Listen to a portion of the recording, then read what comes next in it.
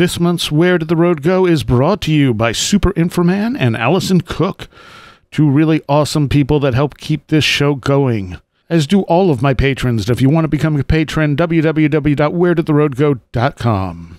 Transmission start. Welcome to Where Did the Road Go? Join us as we wander off the path and explore lost history, consciousness, the paranormal, unexplained mysteries, alternative thought, and much more. We are present on the web at wheredidtheroadgo.com. Now here is your host, Soraya.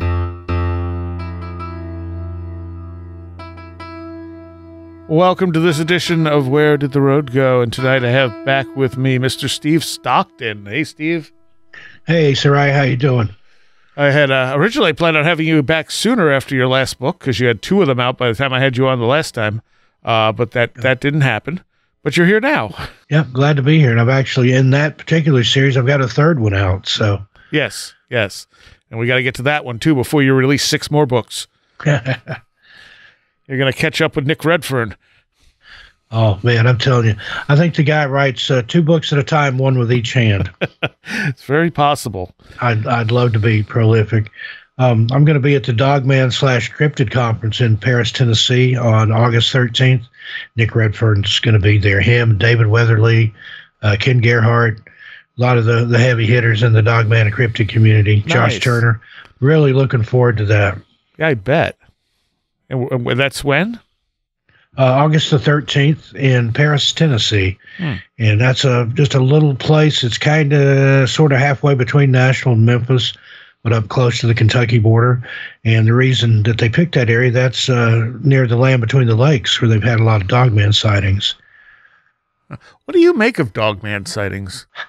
You know, I'm not really sure. I haven't studied a lot about that one. To me, I see the roots of it in the early European werewolf lore, but it's a totally different story. It's not a human that's cursed or that changes into a dog instead of a wolf, but there's some similarities. But if it exists, I think it's some kind of shapeshifter, skinwalker, something like that. You know, that can take on any form, and that's the form that it likes to take on, is a upright bipedal dog. Yeah, because you got some of them wearing clothes and like, wasn't there one where they were smoking cigarettes or something? Yeah, and talked to a lady in, I think she's in Louisiana, Mississippi. Louisiana, I think. She had encountered one, and it looked like an Egyptian Anubis. The head of it did. Oh, that's the first one of those that I've heard of. But yeah, there's some strange things going on out there, and I don't know if it's just coming more to the fore, and that's why there's so much talk and interest in it now. If they've been there all along, and people are just now finding out about it, or just interpreted it as something else. Yeah. And heard an interesting story the other night on, can't remember what podcast I was listening to, or it might have been a live stream. And at some national park, they had found a bear in its den with its head ripped off. I mean, not cut off or bit off or chewed off. It had been ripped off. Oh. And there were some large canine-looking prints around there, and they think it was maybe a dog man.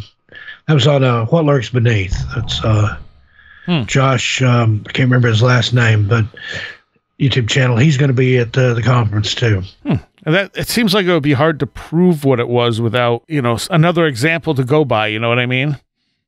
Yeah. But anything that's big enough and mean enough to rip the head off a bear, I don't want to mess with it. Agreed. So the book we're talking about now is National Park Mysteries and Disappearances, Volume 2, California, Yosemite, Joshua Tree, and Mount Shasta. Yeah, there's actually, I could probably do 2 or 3 more volumes just on California, because there's so much stuff there, so many weird things. Disappearances, unsolved murders, just weird in general. Yeah. But those are my favorite 3, and I've had personal experiences in 2 of those places, Joshua Tree and Mount Shasta. And Yosemite is, it has the distinction, or the dubious distinction, of having the most missing people of any national park, even though it's only the second most visited national park. Great Smokies in Tennessee more than doubles the number of visitors, but Yosemite's a close second. Is there any reason Yosemite would have that from like dangerous trails or anything? Yeah, it's wild, rough, rugged country, and just I think anytime you have that many people going into a place like that, they're more likely for things to happen to them. I mean, just the odds of something happening go up. And I think it is just the terrain and the way it is there. It's easy to get lost. It's easy to fall. There's everything there from gentle day hikes to, technical rock climbing and ascending and that sort of thing. So for people who aren't familiar, where is Yosemite located? Okay, it's kind of in the middle of California. It's not Southern California, but it's not Northern California. It's about equals with San Francisco, but farther over toward the eastern side of the state, getting close to the Nevada border. And then north and south of there, you've got a lot of national forests. You've got El Dorado. You've got you're not too far from Death Valley. So it's a strange area there with a lot of rocks and trees and lakes and water, and there's a million ways to die in the forest if you're not careful. Right. Yeah. And how many people do you know? How many people do go missing a year there? Well, that's one of the things. They don't keep records on that sort of thing. So it affects tourism. But let's see if I can get. There's currently 13 missing right now. Looks like that haven't been found. But just in the national park system in general, it's estimated that there's like 6,000 a year that go missing. And then if you look nationwide at all the missing people, it's in the tens of thousands. Oh, yeah. Yeah, it's a crazy number. Of course, a lot of those are found. A lot of those are runaways. A lot of those are people that wanted to disappear. But there's a crazy amount. Or who have been kidnapped or trafficked. Mm-hmm. A lot of that goes on. One of the books working on now, one of the next ones is Spirited Away, about the missing, murdered indigenous. Yeah. And see that a lot, particularly up in the Great Lakes area, and then in Canada along what they call the Highway of Tears. Yeah. There's people they don't have a lot of resources, and in particular, teenage girls that want to go somewhere, they'll hitchhike. And that's just, that's a recipe for disaster. They even have signs up warning ladies not to hitchhike, and men too, for that matter. Men go missing, but it seems to be more prevalent among indigenous women. Yeah, that's a really horrible situation. And you don't hear a lot about it. That was one of the reasons we decided to cover it. We've been doing a video series on my YouTube, Missing Persons and Mysteries. I thought, there's a book here too. There's some stuff you can't talk about on YouTube, or you can't go into certain grisly details and stuff that a lot of these cases have. So the rest of the story, as Paul Harvey used to say, will be in the book. Paul Harvey. Wow. Haven't heard that name in forever.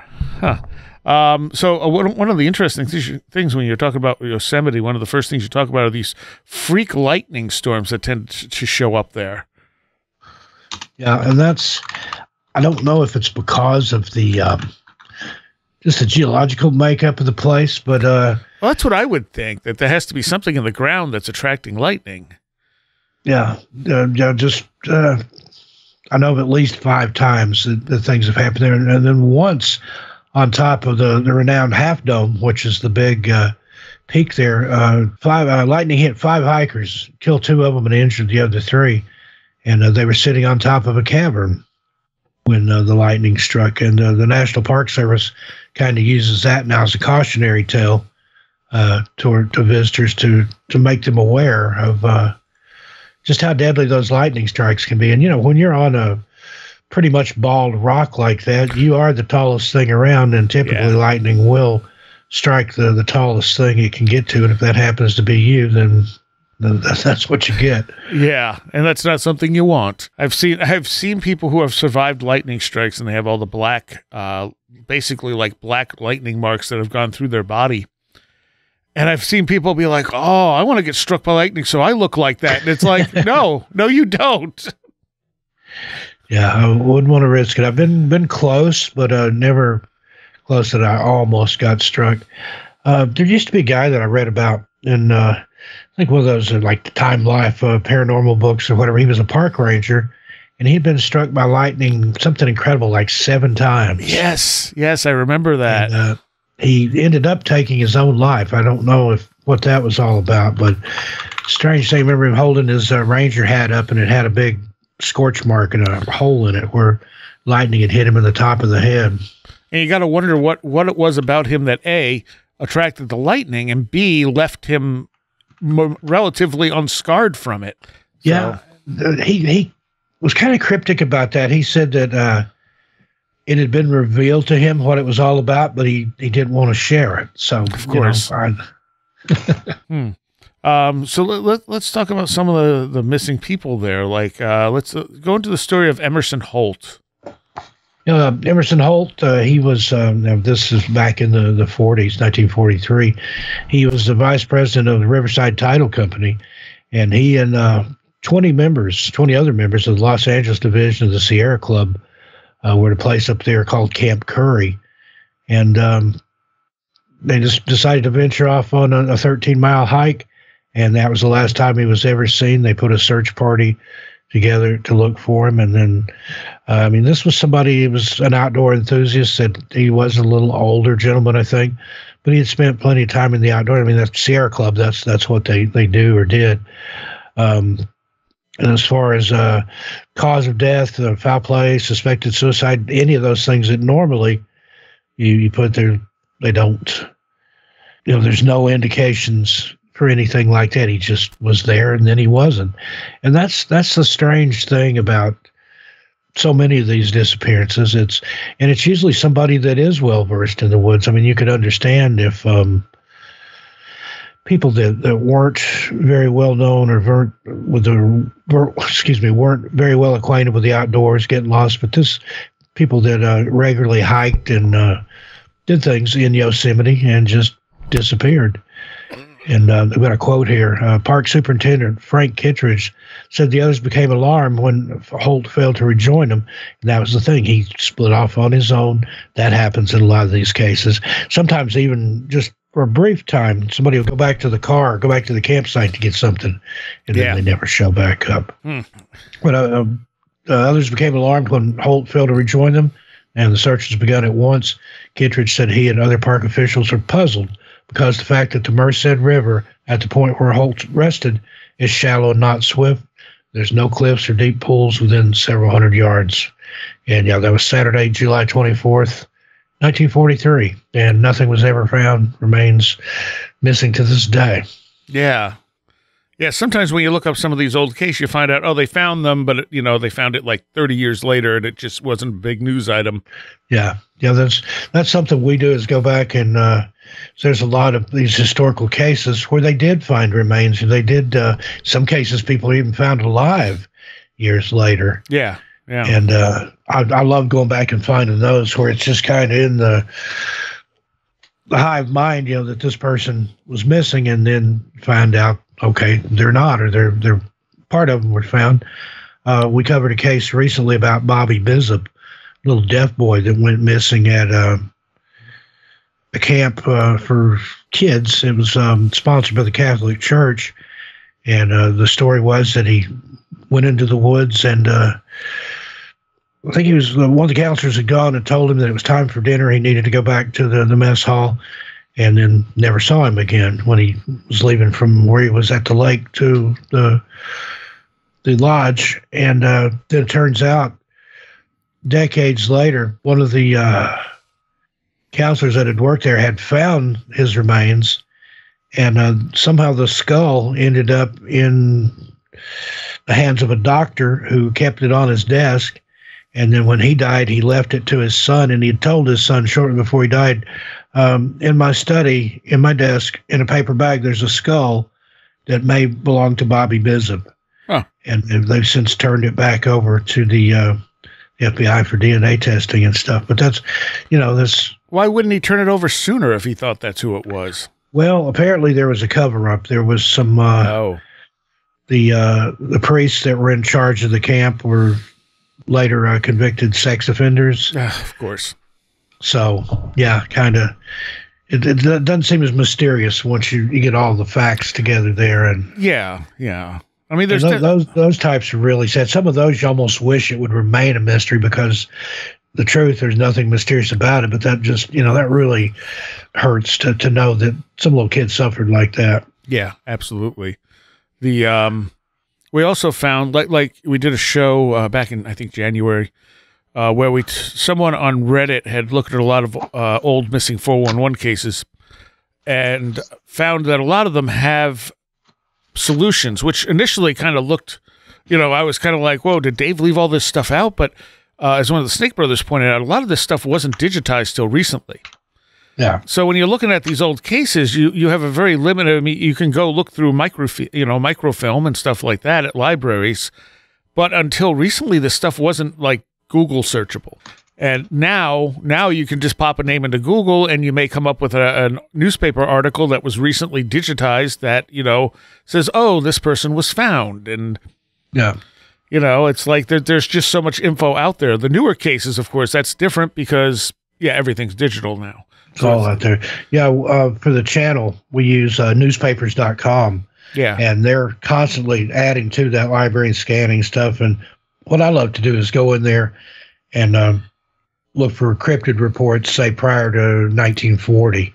And you get some wild stuff there, like in the 30s, 20s, the early 1900s.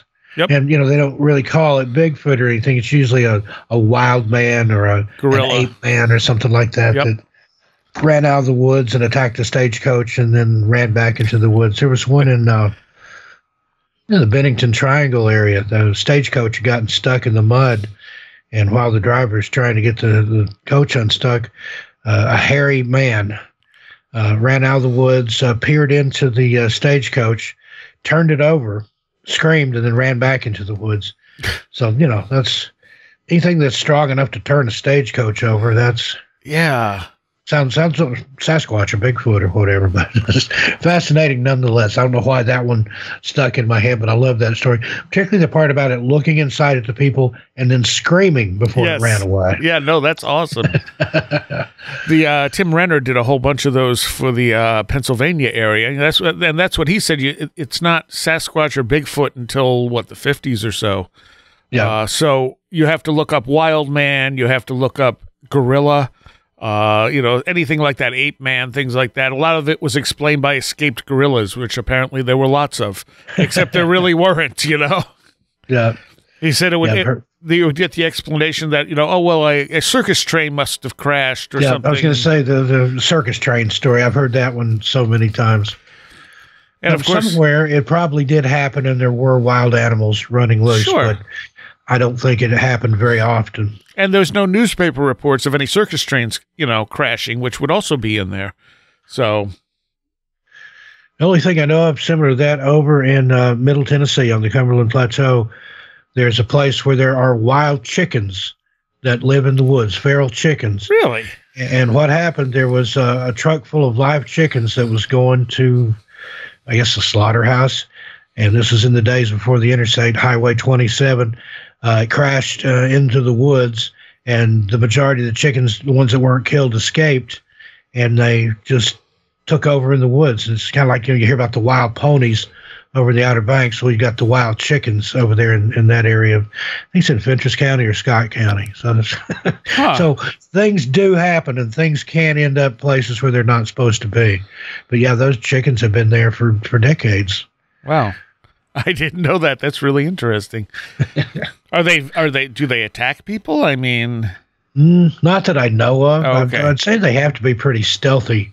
Yeah. Because there's, larger birds, predators. I have chickens here, and I get hawks and things all the time trying to get my chicken coop out back. So they have to be really wily chickens and stay hid. Now, that area does have a lot of bluffs and caves and things like that. So there's plenty for them to eat. There's fresh water. And as long as they found a place to shelter, there'll be chickens from now on.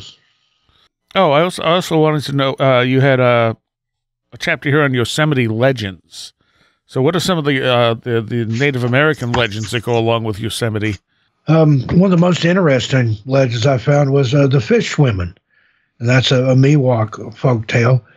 There was the Awanichi, which is the tribe there. They were still a young nation at the time.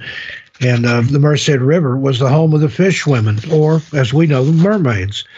They were beautiful creatures, like described in the mythology. You know, they had the tails of fish, complete with scales and fins, and the upper bodies of women.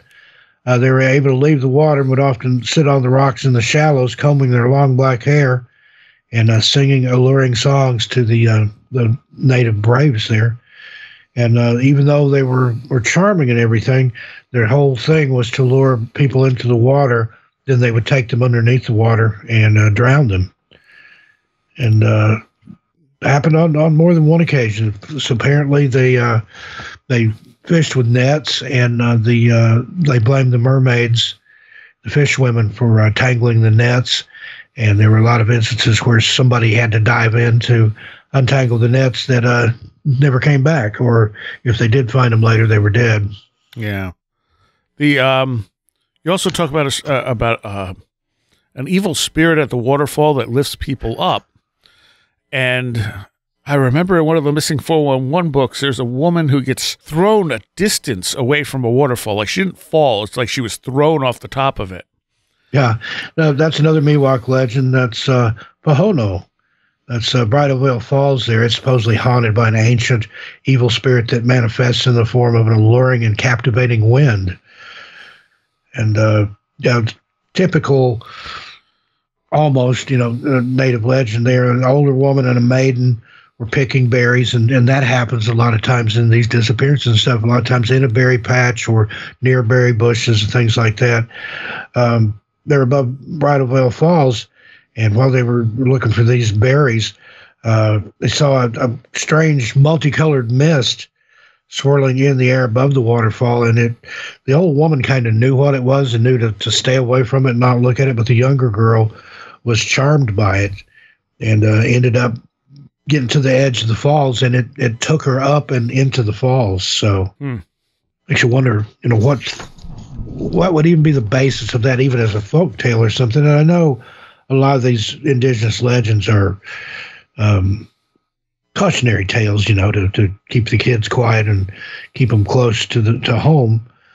But the spirit of the evil wind is, I'm not even going to attempt to pronounce the native word for it, but right. And I've heard of that in other places where there are winds that will mess with you. The Superstition Mountains in Arizona is another one. Very similar landscape in a lot of ways to stuff you might find in Yosemite. And there they found headless bodies, heads with no bodies that didn't match the bodies that were found with no head. Really? Of course, there's lost gold mines there. There's curses. Clouds that appear out of nowhere, rocks that can't seem to be photographed. And I've heard stories of wind that would come up just out of nowhere, and it was usually when somebody was inching along a cliff face or on the edge of a precipice or something. It could be calm all day, and they get to somewhere where the wind could affect them, and then suddenly these strong winds kick up out of nowhere. So I think there are things out there, spirits or Mother Nature, whatever you want to call it, that look out after certain places. And if you're in there up to no good, or maybe taking from the land something that's not yours in the first place, it kind of messes with you, kind of, shies you away a little bit. And where was that? That was in the Superstition Mountains in Arizona. Okay. All right.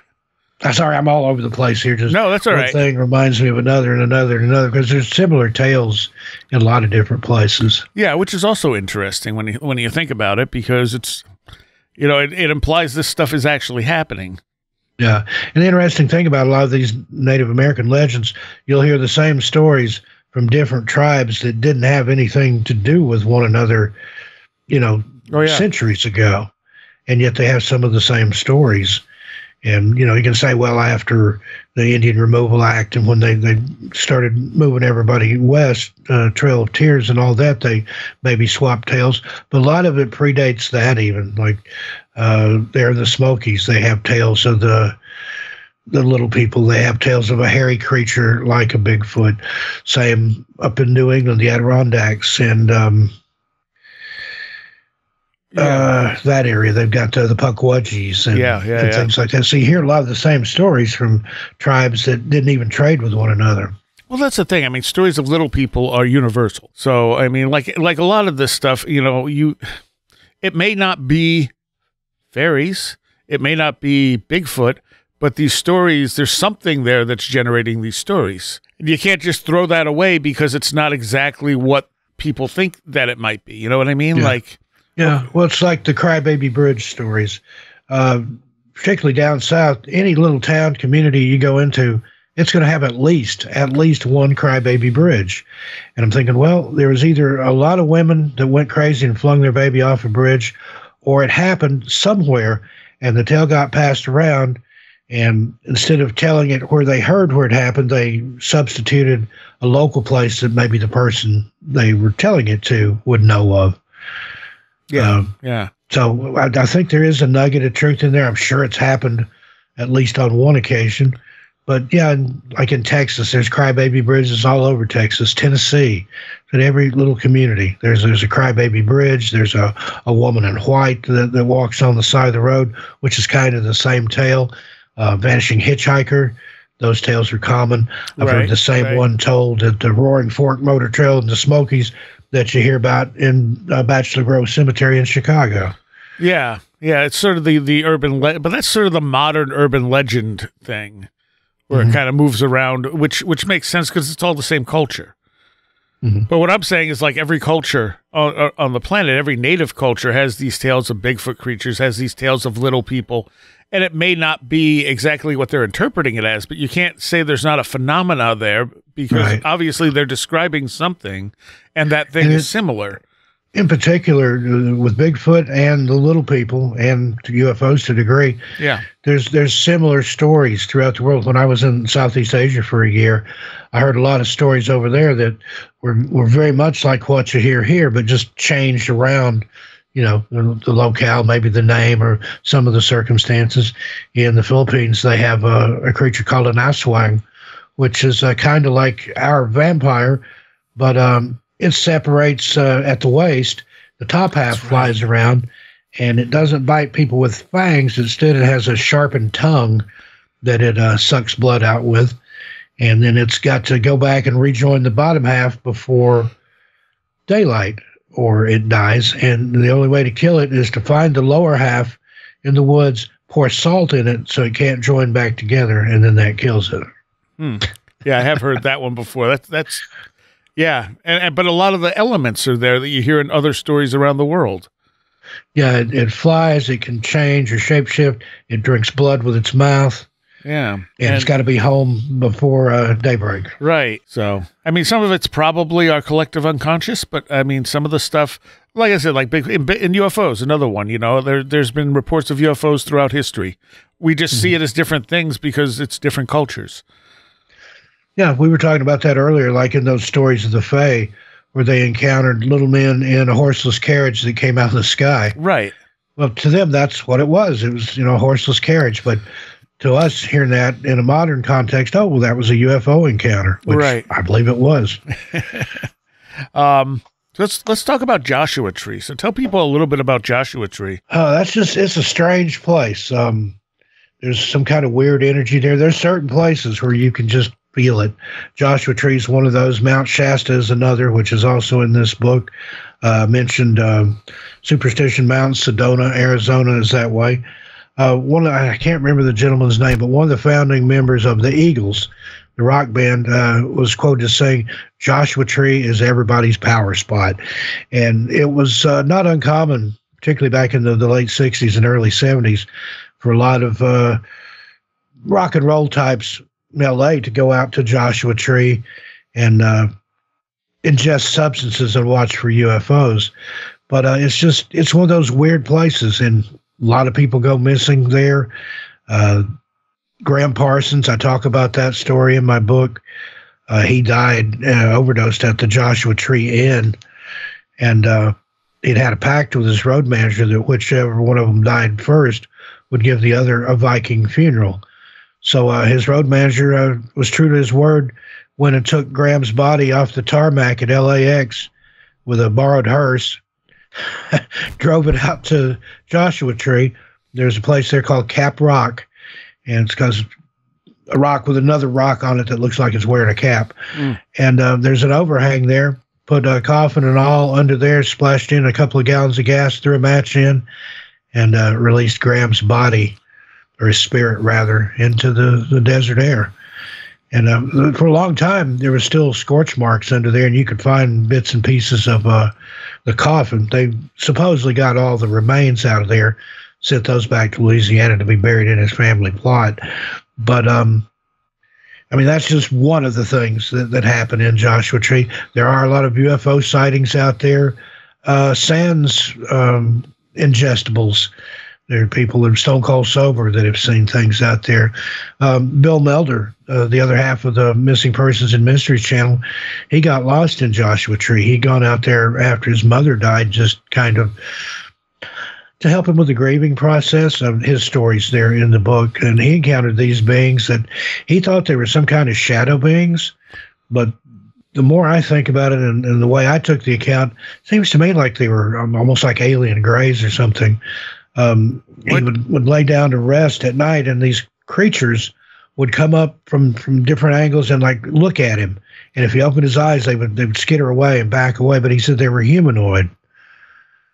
And he was in there for 5 days. He literally thought he was going to die. He had found a place where he kind of wallowed out a little hole underneath the edge of a rock and thought, this is it. I'm literally digging my own grave here. Yeah. And then woke up with a park ranger forcing water down his throat and said to him, buddy, there's a lot of people looking for you. So. And was he off the main trail, or he just get like Phaled there? I think he was just wandering around, and that's something that happens a lot, especially people that go off trail. Even if it's in an area they're used to. I've gotten turned around in the Smokies before off trail, and just luckily knew where certain things were and certain landmarks. And I'm old school. If I don't have a GPS, I can use a compass, particularly an orienteering compass, or if there's not a huge tree canopy and I can see the stars, I can navigate by the stars to a degree. But nowadays, people have their GPS, they go off in the woods. If the GPS dies, then what do you do? Yeah. If you can't read a topo map or a compass or anything. So, but some of the most fascinating disappearances are those where people talk about they're on the trail and then suddenly they're not. Yeah. And they maybe turn around 180 degrees and look, and they haven't been on a trail for a while, apparently, even though they thought they were. And just almost like a time slip or a glitch in the matrix, if you will, where suddenly you're somewhere else other than where you thought you were. There's no recognizable trail, no markers. You don't recognize any landmarks or anything. Been a lot of stories of people that have become lost under those circumstances and then eventually found their way out. And some of them would be just something simple like, I just kept walking, and then eventually I came back from like the other direction than I was going in. I stayed on the same course, but then came in another way. So there's something out there. I don't know if it's portals or it depends on how esoteric you want to get with it, but there's something that happens in the woods that does something to your mind. Yeah. Or your sense of direction or something. I don't know. It could be, natural explanation. I've heard people say, there are plants out there that are mildly hallucinogenic, or you can, if you're dehydrated, you can imagine things. And I'm sure all that's true, but some of it, it sounds like something more. And one of the strangest things I've ever encountered is being deep in the woods and have everything just suddenly go absolutely deathly silent. Oh, yes. That's very unnerving. And usually, I can understand it could be, an apex predator or something around, so the birds and everything shut up. But I'm talking about where you can't hear the leaves, you can't hear the wind blowing, you can't hear water. Can't hear anything. It's literally like you've gone deaf, or somebody turned the giant volume knob all the way down or hit the mute button. Yep. And anytime that's ever happened to me, it happened a lot in the Smokies, mainly because that's where I did most of my hiking in my younger years there along the Appalachian Trail. But when that would happen, I always thought that that was just some kind of a warning or a, turn around and go the other way or pick a different direction or something. That feel like if I continued on, then nothing good was going to come of it. Yeah, the first time I experienced that, I was a kid. I don't know, maybe 10, 11, 12 at most. And I was in a park on Long Island called South Haven State Park, I think it is. My parents belonged to a live steam thing there for train, like miniature trains. Yeah. And I would ride my bike around the park, and I came to this section of the park I hadn't been in before. And it was just this big open field with some packs of trees in spots. And that I had that ominous feeling. Everything went dead quiet. First time I experienced it, and I'm like, I should turn around now. So I don't, it just freaked me out to no end. I've had that happen plenty of times since. Now I have more of a sense of, what's going on. Like I've had enough experience with it that it doesn't freak me out completely, but it's still an unnerving experience. But that first time as a kid, I was like, oh my God, I feel like I'm in danger. Yeah. Yeah, there is a certain element of that there. Get your attention, feel the hairs on the back of your neck rise up or whatever, or almost a fight or flight type thing, a very feral response. Yeah. Something's not right. Yeah. You talk about how many bodies. Oh, so first of all, Joshua Tree. People, of course, probably know it from the U2 album. But the Joshua Tree, like what specific is talk about that tree a little bit, those trees that the park is named after. Yeah, it's a certain type of tree, and it's the Mormon settlers gave it that name. They felt it looked like looked like a person raising its hands in supplication or prayer, and so they named it after Joshua in the Bible. But the cool thing about it, or the weird thing about the U2 album, that iconic album cover wasn't shot in Joshua Tree. It was several miles outside the park, although there are Joshua trees in the picture. And the one that's in there, it fell down, or somebody cut it down. Something happened to it several years ago, and it's still there. It's just on the ground. And there's a homemade stone marker that somebody's carried out there to commemorate the album. And people leave a lot of notes and YouTube memorabilia and stuff out there, but it's not actually in Joshua Tree Park. I've known people that, well, I went to Joshua Tree and I couldn't find the U2 thing. Well, it's not in Joshua Tree. That sounds about right. Yep. But I mean, that it's the name of the tree, so, it's fair. Yep. But a common mistake. So and where is Joshua Tree exactly in California? It's more Southern California. It's kind of halfway between Los Angeles and Las Vegas. Okay. If you travel through the desert and take that route. And I used to go there when I lived in Vegas for about 7 or 8 years. And that was a cool place to go on the weekends. It's not real touristy, despite, the Joshua Tree. Used to be Joshua Tree National Monument. Now it's a national park. But there's some good Mexican restaurants there, and these little motor lodges and things like the Joshua Tree Inn that I mentioned where Graham Parsons OD'd. It's like one of these little motor court places, that's like on the old the highway style and Route 66 style stuff. And then you're also close to Pioneer, California, which is another cute little place there. A lot of strange folk out there, a lot of aging hippies and new agers and people of that ilk. Kind of like same at Mount Shasta. If you get into the town of Shasta or in nearby Weed or McLeod, a lot of new agers up there. Kind of has a history for that.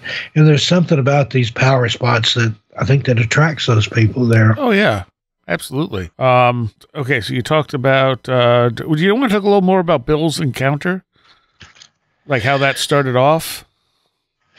Yeah, his mother had passed away, and he was in the grieving process, having a hard time. He and his mom were very close, and he said he was almost a compulsion. He was living in California at the time, and he kept thinking, I need to go to Joshua Tree. I need to go to Joshua Tree, but he didn't know why, and so he just eventually gave up, went to Joshua Tree, and then ended up getting lost for 5 days. And we've got a video about it on our channel, complete with the news report and everything. Nice. But it's a fascinating story. And again, he felt like he was drawn there, and he still doesn't know why, other than if it was to have that, what he describes as a near-death experience. I would think so. And then not only did that help him through his grief process, but I think a lot of times when you have a brush with death like that, it makes you appreciate life a lot more. Yeah. I mean, it sounds like it was a liminal point in his life, and he needed something to kind of make that transition. Yep, and that's what it was. And as far as I know, he hasn't had any urge to go back to Joshua Tree since then. So whatever it was, one and done. You also talk about how there's tons of bodies buried in this area, from all kinds of reasons, and you got to wonder if that has an effect on the energy of the place. I think it would have to. I mean, how could it not? Down south we have a lot of Native American burial mounds and things, and those always have a very peculiar feel to them. So, yeah, it's particularly there in the desert, Joshua Tree in that area. Like I said, it's halfway between L.A. and Vegas. Perfect dumping ground for mafia, that sort of thing, which was very, very prevalent in Las Vegas and in Los Angeles, for that matter, back in the middle part of the 20th century. You had your mobsters running the studios, you had your mobsters running Vegas, and if you had to go from one place to the other, you stop in Joshua Tree and dump a couple of bodies. And it's like they said in movie Casino, there's a lot of holes in the desert and a lot of problems in those holes. Yeah. So let's talk about the missing people in this area, like Bill Owasco. Yeah, no, they found him recently. Did they? Okay. I don't think they had when I turn over to his. I think it was him. Might have been Paul Miller. I know there was one that they found recently. Does this guy just wandered down a trail, which shouldn't have been a problem, and kind of just disappeared? Yep, he was another one of those that just almost felt a calling or something to go there. He was from Marietta, Georgia, and just decided, I've got to go to Joshua Tree National Park. And he'd planned a solo trip, packed a light lunch and water and snacks and things like that. Supposed to finish his hike and return to his vehicle that afternoon by 5 p.m. Never made it. They found his car was at the parking area on Keysview Road, which is there close to the trailhead. And then other than a bandana that they thought might have belonged to him, nothing has ever been found. No clothing, no backpack, no bones or any kind of remains or anything like that. And this was somebody that was a military vet. He had served in Vietnam and, knew his way around the outdoors. In fact, he'd been to Joshua Trip on other occasions. But prior to the one in 2019, he'd been in good physical shape, had no known medical issues, just loved nature. But again, he felt that draw. And there's certain places like that. I felt that at Mount Shasta. I was there in March. I'd spoken at a UFO conference in San Francisco and stopped and spent a couple of days in Mount Shasta on the way down. And I can't wait to go back. It's just one of those things. I didn't really do anything while I was there. But I noticed I would be like outside doing something, maybe getting something out of the car, and I would feel like I was being watched. And I would turn around, and there behind me is this imposing mountain. Because we stayed right in the edge of it in a cabin there, and it's like the mountain's looking at you. It's like Nietzsche and the abyss. You peer into the mountain, and the mountain appears into you as well. But there's just such a weird energy there. It's that way at Joshua Tree too. That's another place I'd like to go back to. Can't get back soon enough. Last time I went there was when I lived in Vegas. Made several trips there. I guess it's been about 8-9 years now because I've been out here in Oregon for that long. But on one of my channels, my other channel, 13 Past Midnight, I've talked about getting a bunch of people together, going and just four-walling the Joshua Tree Inn, renting all, it's 10 or 12 rooms they have there. Yeah. Rent the whole thing out and throw a big party and storytelling and cookout and that sort of thing, which I'd still like to do at some point. But it's just there's certain places that the more you go there, the more you want to go back, I think. So it was Bill Owasco who was found. He was found back in February. Yeah. And then I think Paul Miller was found too. He was another one, elderly gentleman, just disappeared. He was from Ontario, Canada. Was vacationing in California, Nevada, and just decided he wanted to take a short hike by himself. Took the 49 Palms Oasis Trail. That's an easy hike. And then just, I do have that updated here in the book. Into 2019, Paul's remains are discovered in Joshua Tree in an area well off trail following analysis of drone footage. And they're still not sure what happened to him, why he ended up in the area where he was. He was another one of these seasoned hikers, they kind of knew his way around. And like I said, it tends to be that way more often than not. If it is something that's taking people or getting people, there's a certain profile almost that fits. People on the autism scale tend to go missing on the little one end of that. And then people that are very, very intelligent, like PhD levels, they tend to go missing. People of Germanic heritage tend to go missing more than other people. People wearing red. And you'd think that would be just the opposite. You'd think if somebody was wearing red, they'd be easy to spot. Right. And couldn't go missing as easily. But people going red. We spoke of the berry bushes earlier. People picking berries or people near berry patch have gone missing. Water almost always plays in, whether they fell in the water or not. Also boulder fields. There's something about boulder fields that and that's where a lot of little people are associated with boulder fields around the world. Yeah, and the Algonquins in New England, they've got a story about a monster that looks like a boulder. Oh yeah, and can open up and swallow people, and then after it gets the soul force or the sustenance or whatever it gets out of them, it spits them out. Well, I've heard stories of people found in boulder fields that look like they've fallen from a great height when there's no height for them to have fallen from. Right. But if you think about that, if something that looked like a boulder opened you up, swallowed you, processed you, and then spit you back out, you might look like you'd fallen from a considerable height. So this article about Bill says, as it was pointed out by another long-term searcher on Reddit, there are a couple of real mysteries to all this. First, it does appear that both search and rescue teams, as well as Tom's own searches, came agonizingly close to finding Bill, maybe within a football field or two. That should show you how difficult it would be to really spot someone in high desert canyons, even when close.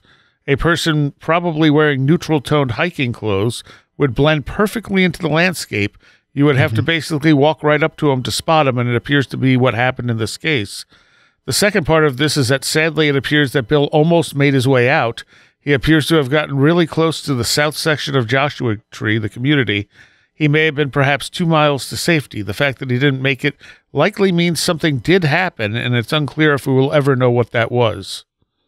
Yeah, and he's not sure what that happened. And he said that after these things started bothering him, that he heard people calling for him, but he never saw anybody, and he thought it was these, he called them shadow creatures in his account there. He thought it was them, like, tormenting him. That, that it wasn't people looking for him. It was these things calling out his name. And I don't know if it's in there or not, but I think I remember him saying that there was one voice he heard that was either, it sounded like his mother or his sister, which neither one were. I mean, his mother had already passed away. His sister was elsewhere. Now, and, that's something else that happens in some of these cases. People will hear what sounds like a wife or a parent or a girlfriend calling out to them when that person is not there. And a lot of times the voice will come out of a cave. Yeah. And then now we're talking about your co-writer, Bill. Yeah. Yeah. Yeah, he's the other half of the channel. He actually started the channel and then brought me on, and then the rest is history. We just passed 194,000 subscribers this morning. That's awesome. Yeah, so there's not really a lot other info on Bill Owasco, unfortunately. So we don't know what happened to him or why he... Yeah, other than he, just didn't make it that time. Yeah. Even though he'd been there and said it was and I said he was a little elderly, but there are people in their 70s and 80s that through hike the Appalachian Trail, so I don't consider that necessarily an excuse for something happening to you. I mean, granted, I think the older you are, the more likely you are to have some sort of medical emergency out there. Sure. But there was no evidence of it or anything that he had, unless he, maybe got heat stroke or some sort of sudden onset dementia that caused him to wander way off into an area where he wouldn't normally go. Right. But he was what, 69 or so, I think? Yeah, something like that, late 60s, early 70s. Yeah. But I've thought about that. It's like, people talk about the elephant graveyard, that the elephants supposedly go somewhere to die. Cherokee tribes talk about how sometimes their elders, when they know their time's getting close, they'll start singing their death song, and they want to go out somewhere. I've had dogs that would do that. I had an old dog when I was a kid that it had since before I was born. She lived to be about 16, 17 years old. She wandered off into the woods and died. So you wonder, does that maybe happen sometimes to humans? Like, did he know something that he didn't let on? Did he think, well, my time's coming up. I love Joshua Tree. I'm going to go out there and, like I'm going on vacation, then I'm going to go hike out in the woods and prepare to meet my maker. Yeah, maybe. So you never know. I mean, there's all kinds of suppositions and things that you can make with it. It's stuff like that's what keeps me awake at night, sir.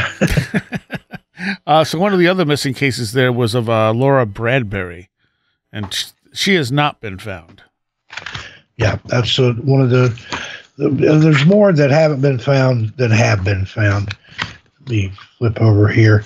3.5-year-old little girl. Yeah. On a camping trip with her family at Indian Cove Campground. Parents were regular visitors to the park, a family of 5. They've basically had cramped living conditions at home, like to get out in the wilderness. Her and her older brother, Travis, who was 8, had gone to the portable restrooms there at the campground. And she stayed outside where her little brother went in to do his business.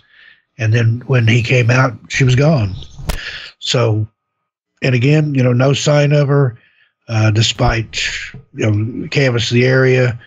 They called the search off after 3 days, which I thought was kind of weird. Usually they'll give it at least a week or 10 days or something there. Right. But I think, even though they've never come out and said so much, I think that's that the authorities feel that was an abduction, a stranger abduction. Yeah, unfortunately. And they offered a skull up at some point, and the skull ended up not being definitively hers, and they were trying to say that it was. Yeah, and there's some weirdness going on with that, too. The skull that they showed a picture of to the family and said it was hers, and then the actual skull were different sizes. Yeah, in 86, it was about 2 years after she disappeared, they found a skull close to the park's west entrance, which was a couple of miles or so from where the family had been camping. And but the DNA tests it was inconclusive. And this part kind of befuddled me too, so that they couldn't even identify the blood type or gender. Again, this was in 86. I'd like to see them do some newer DNA. They tested it again in 90. And this time they said there was a 99% likelihood that it was her. But then her father has tried to have the skull transferred from the coroner's facility to a mortuary. So if it is her, they can put her to rest. But because the San Bernardino County Coroner's Office hasn't issued a death certificate, he can't claim the remains. Yeah. And then, in a 2010 interview, he said he was shown about 40 color 35 millimeter slides of the skull and was astonished to find out it was a full-size skull, like a human, an adult skull. Yeah. About 7 by 5 inches, missing teeth and lower jaw. And he claimed that the investigators had shown him a completely different skull after the hikers had discovered the remains, a smaller 3-inch skull cap. So something weird going on there. I don't know if it's incompetence or cover-up or... Yeah. That's sometimes, and I don't want to throw shade at anybody, but sometimes it almost seems like either law enforcement, the National Park Service, or some of the powers that be are complicit in like wanting to keep some of this stuff quiet, or wanting to say, oh, he fell in the river and drowned, or, oh, she ran away from home, or something, when they, I think, know better. And you can never underestimate incompetence on top of that. Yeah. So we hear that a lot where some of the cases we cover, particularly with missing teenagers, that the cops don't even bother looking at first because they think, oh, it's a teenager. She ran away. She'll be back. Yeah. Even if it's a kid that doesn't have a history of running away or anything. I mean, kids do run away. That happens, and the majority of them come back. But not every kid that goes missing is a runaway. I think that's just less of a workload for them and True. really a disservice and disrespectful, I think, to the families of the missing when they know, the kid left home, didn't take any money, didn't take maybe their glasses or their phone or something. Somebody that's going to run away will, I would think, take, at least a hobo bag on a stick, with them, and if not a backpack full of stuff. I would have, so. Yeah. In fact, I did run away one time when I was like 8 or 9. I went and sat up in the woods on the far end of our property, and a storm brewed up, and I went back home and told my mom I decided to come back and give her another chance. Did she know you had run away? No, she didn't even know. So we had like 25 acres out in the country, and I played in the woods all the time. Only 5 of that was cleared off. The rest of it was old growth timber. So yeah, I wandered around in the woods for hours sometimes and never even leave our place. So no, she didn't know that I'd ran away. I think I'd left a note or something, but she hadn't found the note yet. Wow. So you had a personal experience at Joshua Tree. Yeah, that was very interesting too. I'd booked Graham Parsons' death room on purpose, and it does have a creepy vibe to it. There's a couple things in the room that were in there when he passed away, and one of them in particular is a mirror. There's a big ornate mirror there, and I've always been kind of creeped out by mirrors anyway. I've heard of people seeing stuff in mirrors, and heard stories of people going through the mirror, and kind of an Alice through the looking glass type thing. So I'd booked that room and just wanted to go and kind of hang out. And the room is full of Graham Parsons memorabilia. For those that don't know who he is, he was really the originator of country rock, although he called it cosmic American music. But he was with the Flying Burrito Brothers, and he and Emmylou Harris did some solo work. He did some things with the Rolling Stones. He was kind of popular in certain circles, but he was a musician. He OD'd on morphine there in room 8 at the Joshua Tree Inn. And it's one of those things where they tried to wake him up. They gave him an ice cube enema, which sounds unpleasant, but I figure if that doesn't wake you up, you're probably not going to be not going to be waking up. But when that didn't work, they decided they were going to go get him some coffee at a little place down the road, which I think if they'd kept him up and kept him walking around, he might have made it. But when they let him lay down, that was it. He went to sleep and stopped breathing, never woke up. Of course, if they had also called an ambulance, it might have helped. Yeah, of course, it would have taken a while. Probably there might have been one closer than L.A., but it's pretty remote. But anyway, he famously died there, and I wanted to stay in that room. I've stayed in it a couple of times, but there's all this memorabilia, ticket stubs, and posters. They've got a boom box in there and a big stack of burned music from him and all of his other bands and stuff that he's been in. So just kind of chilling out, and I heard something at the door, and I was like, and it turned out it was a cat. There's a cat that wanders around there. And let the cat in. And then closer to midnight, I heard a very distinctive knock, and I was just kind of halfway asleep. I was listening to his Hot Burrito number 2 of Flying Burrito Brothers. And I sat straight up, and Graham, is that you this time? And then I hear the very distinctive knock again. Went and opened the door, and there's these 2 girls there, probably late teens, early 20s. And head to toe dressed in black, totally gothic. And they wanted to buy the room from me. Like, we really want to come in this room and do like a seance, and we'll pay you whatever you paid to rent it. And I'm like, well, I really want to stay here, but I tell you what, if I can observe, you can come in and have your seance. Yeah. That sounds like a good deal to me. Yeah. So they came in. They had a big tote full of stuff, like one of these Rubbermaid totes. They had candles and a Ouija board and all kinds of witchy stuff. And they had some modern ghost hunting equipment, too. They had a gauss meter and a recorder to do in the spirit box thing. Oh, yeah, spirit box. And so they did the thing with the Ouija board, and they got something that they thought they wanted it to be, Graham. I don't know whether it actually was or not. But the strangest part of that, when they were doing the spirit box section, I heard a very distinctive young man's voice that said cold. If you think about that, they'd put him in the shower. That didn't wake him up, giving him a cold shower. Then they gave him an ice cube enema. So cold was probably the last thing that went through his mind when he did pass there. And that was kind of creepy. Other than that, it was eventful, but it was interesting. And that was the whole point of that trip, just have a spooky good time there. And I would think with so many people focused on his death that it's going to create an atmosphere. Yeah. So.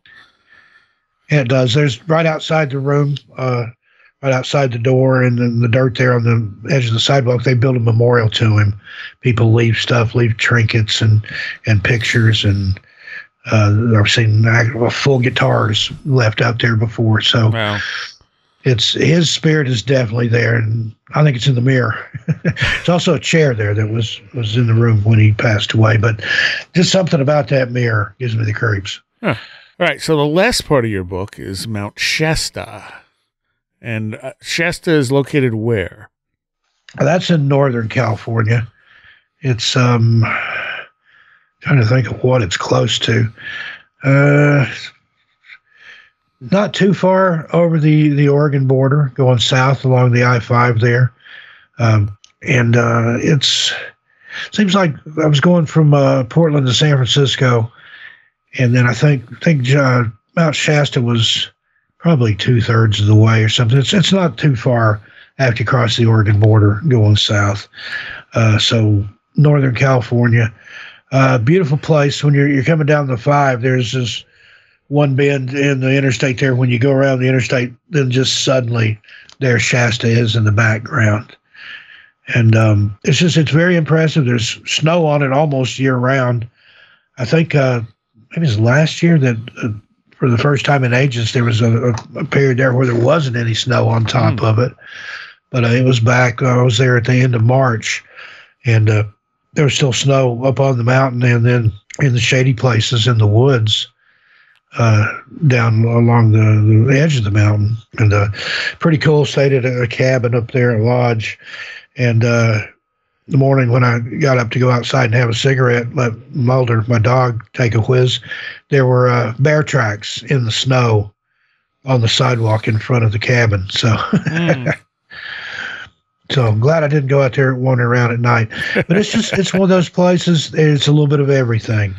Like I said, there's a lot of New Age bookstores and crystal shops and things like that there. I see a lot of UFOs there.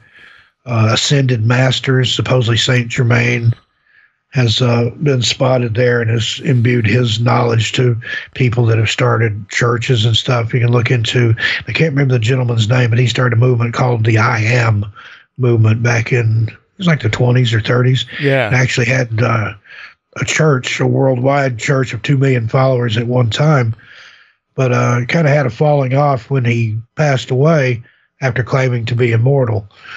And that kind of throws a wrench into things.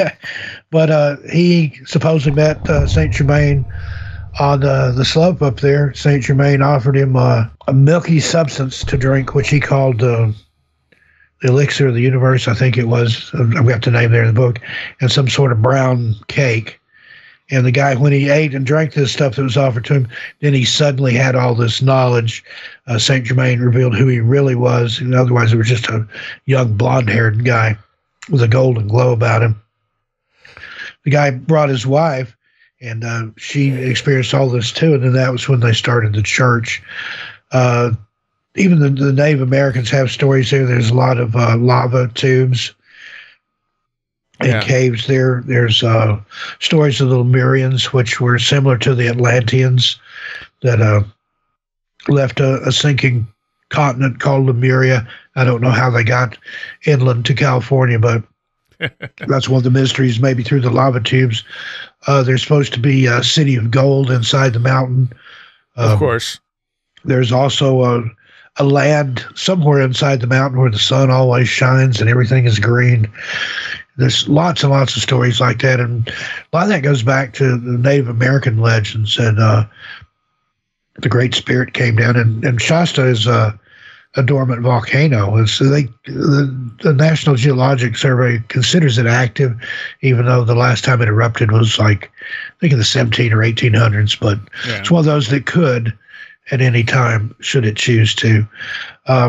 The famous Robot Granny story, if you've ever heard that, where the little kid was missing. And I definitely want you to talk about that one. I know I learned about that one in one of the Missing 411 books. Yeah, a little kid went missing, Mount Shasta camping with his family, lost in the woods, and he was just like hanging out. Suddenly he saw what he thought was his grandmother, and she's like, come on, come with me. So he goes with her, but instead of going back to campsite, she takes him to a cave up on the mountain. And in this cave, he said there was all this weird stuff in there.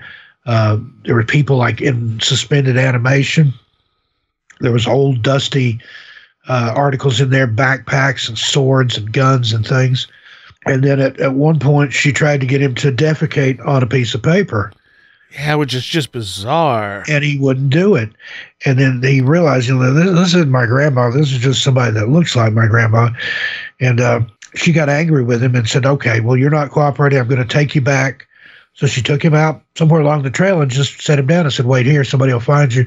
Sure enough, a few hours later, and they'd already searched the area. That happens in a lot of cases, too. People will show up, either living or deceased, in an area that's been searched, sometimes multiple times, and very close to where they went missing, almost as if something left them there to sort of taunt the searchers. But so he's sitting there. His parents find him. They're overjoyed, have him back. Well, a few weeks later, he's just sitting around the house. He was young. I think he was like 3, 4, maybe 5 years old. Said to his mom, he said, or no, he's talking to his other grandma. Yeah. Sorry, I get it mixed up here. And he said, I don't like the other grandma. And she thought he meant his maternal grandma. And he said, she said, what's wrong with her? And he said, no, not that one. The other grandma, the one that looks like you, that wasn't you, the robot grandma. And then told her the story. He'd told the parents, too. And they claimed that he hadn't been watching any science fiction or didn't have any concept of any of this stuff for him to make it up. And right. The chilling thing was the grandmother, the one that has the robot version, she had gone camping up there several months previously with a friend. And they'd had some kind of encounter where the only thing she remembered was seeing red eyes outside the tent. And then the next morning, waking up face down in the dirt. And she had a puncture wound on the back of her neck. So that almost sounds like something took DNA or spinal fluid or something and made this clone. It wasn't a robot, but a clone out of Grandma, and it's still running around in a cave up there on Mount Shasta. Yeah, or the kid had a very weird psychedelic-like experience after being in the right place on Mount Shasta. Yep, indeed. But if he just made it up, he needs to write books, science fiction. But it's weird. Bigfoot, lots of Bigfoot sightings there. Two of the most unusual Bigfoot sightings I ever heard of were there was a lady, it was like I want to say like 1967, saw a female Bigfoot giving birth on a slope on the mountain there. And then the next year, another lady in the same area saw a female Bigfoot nursing a baby Bigfoot. So if you think about it, one lady saw it being born, the next lady seems to have encountered the same mother and child a year later and was being breastfed. Yeah. Interesting. The Lemuria stuff always fascinates me because, as you point out in the book, Lemuria was actually a scientific idea to explain how lemurs were both on Madagascar and India, wasn't it? I think so. And so they postulated, instead of, the continents moving, they said, well, maybe there was a piece of land there that got submerged, and that was Lemuria. But that's been taken up with like Mu and these other continents that are either believed to be around the same time as Atlantis or predate Atlantis. Yeah. So but when it comes to, coming into California, I mean, California was a lot more underwater during the last ice age, if I'm not mistaken. There were rivers and stuff that ran through a lot of the area there. Yeah, absolutely. And that's why a lot of that stuff in a backhanded way kind of makes a lot of sense. If you believe continental drift theory and things like that, it's interesting. It's fun to think about anyway.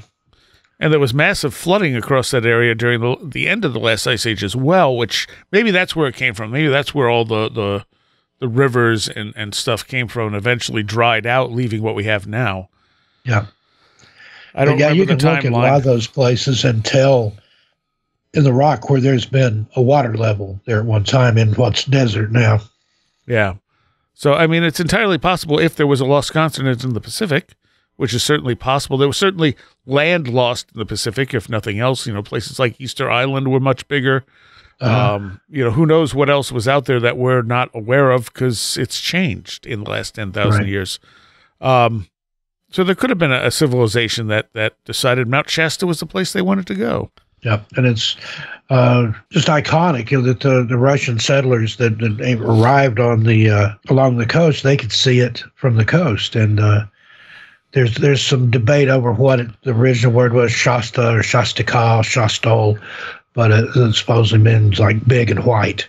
And the early Russian settlers in the Russian River area, that part of Northern California, could see it, and then made their way up there. So it's, like I said, it's a beautiful country. It's strange. It's got an eerie feeling, particularly in parts of it, but it's one of those places I can't wait to go back. I'm already planning my next trip.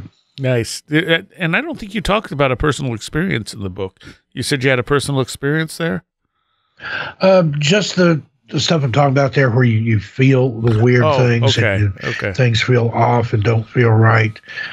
Didn't have anything really odd or supernatural happen other than feeling like I was being watched, turn around only to see the mountain. But I did make some good contacts up there. I've got a friend, Bravehorn. He's probably listening to this. He's a Modoc Indian. And he's arranging for me to meet some people that have firsthand Bigfoot and UFO stories that have lived there in Shasta, some of them all their lives. And these are some older people that he knows from the American Legion, some veterans and things. So I'm really looking forward to going back and talking to these people. And he's seen Bigfoot on a couple of occasions. He's seen a lot of UFOs and things. Yeah, and you also mentioned it's one of those places like Marfa, Texas, or the Brown Mountain Lights, where there's regular sightings of orbs of light around it. Yeah, I did see lights up on the mountain about 2 o'clock in the morning. I'd gone out to smoke a cigarette, and I was just standing there looking up on the mountain, and I could see what looked like almost like lightning flashes or flash bulbs, but it was way up on the mountain, and there was no clouds or anything around the mountain at that time. So I don't know what that was. Saw it in a couple of different areas, but looking at it on a map where I saw the areas, those areas would have been miles apart. They weren't close to each other. Although, you're standing down here, looking up there, it looked kind of close together. Right, but, right. They have some really unusual cloud formations out there, too, lenticular clouds. You can Google those. There's just some amazing stuff that just normal sky phenomena. Yeah. It's interesting how some of that stuff, appears over certain places, like the lightning strikes we were talking about earlier, or just all the weirdness around Mount Shasta for whatever reason. Like this one place, it's not any of the other mountains around it. It's just this mountain. Yeah, and I've been to a lot of different mountains. And just not every place feels the same, obviously, but some places just feel special. Like I said, the superstitions feel differently. They feel very much like Mount Shasta does. There's certain parts of the Smokies that feel that way. Up on Klingman's Dome, the highest point in the Smokies, it's got a very peculiar feel. But it's not always just on the mountains. Like Smokies, Cades Cove, it's down on the ground. there in the North Shore of Fontana Lake are some of the creepiest and reportedly most haunted areas in the Smokies. And you can feel it. I mean, you can feel palpable change when you go into those areas. Huh. I don't know a whole lot about the Superstition Mountains. Yeah, that's something I'll be working on. I don't know if it'll be a book or in a book. So I'm going to try to figure out what states and areas I'm going to do next for that series. It's kind of on hold right now while I finish a couple other things. But I will be delving into the superstitions. Nice. In a greater degree coming up. Cool. Let's see. Did we get through that? I think we might have gotten through my whole list. Oh, Pluto Cave. That we didn't talk about Pluto Cave. Yep, that's on Mount Shasta there. It's also known as Pluto's Cave or Pluto Caves. And it's one of those lava tube caves. Has a reputation for all kinds of weird stuff going on. That's supposedly there's giants in there, or there's people dressed in gold, or people that have a gold halo around them. There's stories of people that have tried to spend the night in there that have gone mad, and then there's other people that have apparently stayed with no ill effect. Also the UFOs.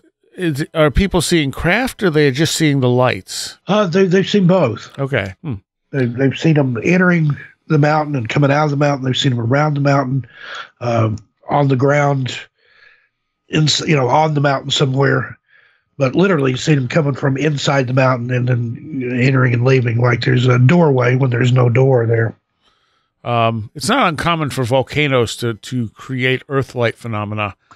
So it's not entirely shocking that a semi active volcano might have earth-like type phenomena around it. Kind of a piezoelectric thing that's given off a charge and makes those flashes, because from the ground where I saw it, that's what it looked like, was a brilliant white flash, like a flash bulb, but would have to be one about the size of a basketball to throw off as much light as it did.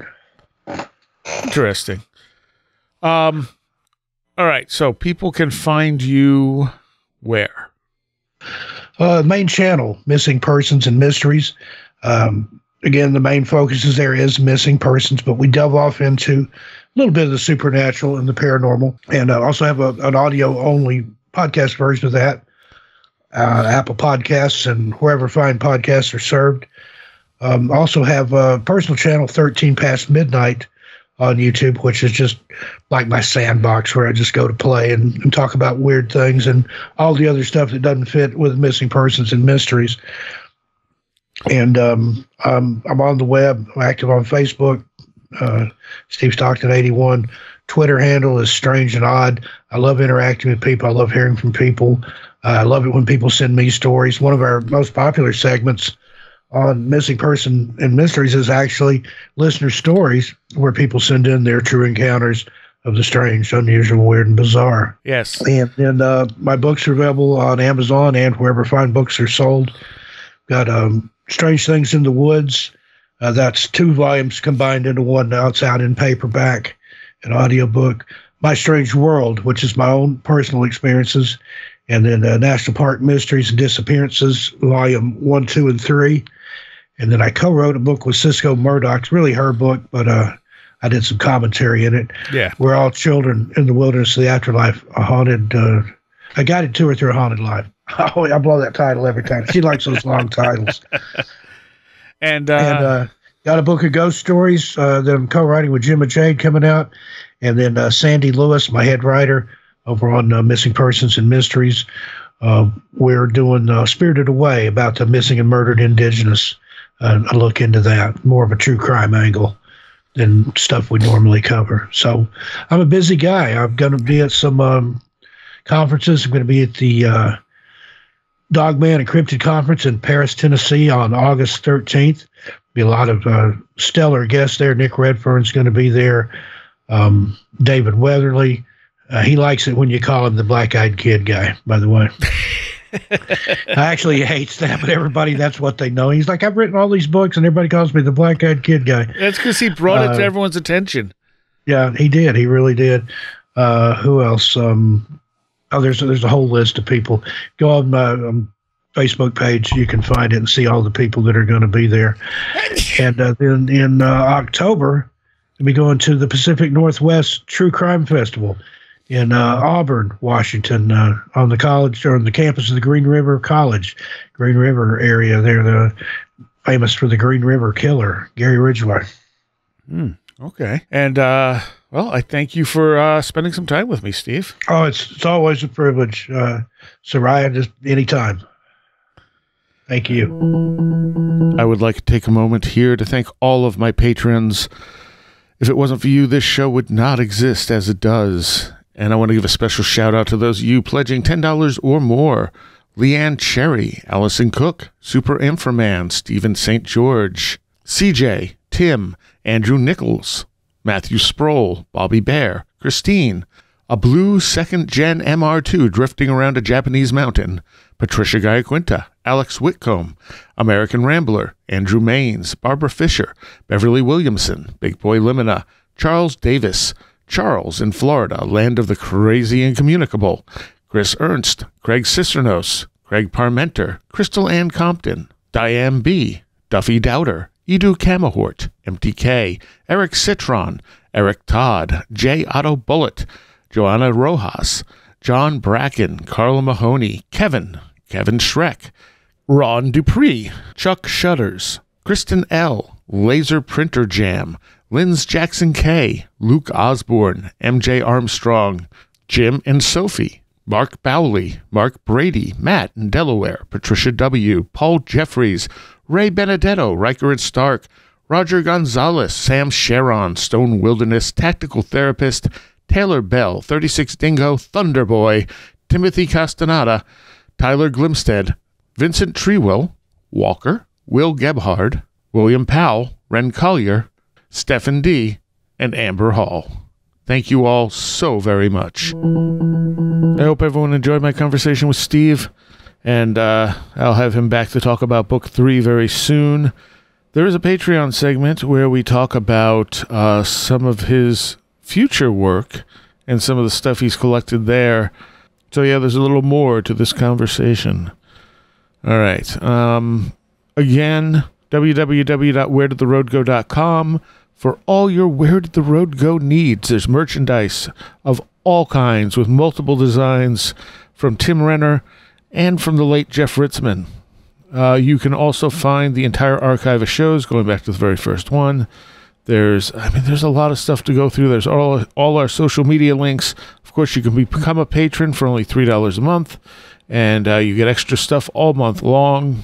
And if you want to check out my metal show, which is more than just metal, but if you want to check that out, it's www.thelastexit.org.